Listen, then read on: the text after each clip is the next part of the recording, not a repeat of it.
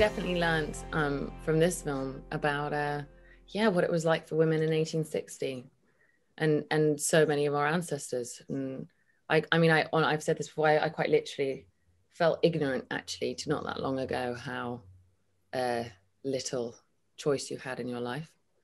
And it made me incredibly grateful for the freedoms we have in ours comparatively.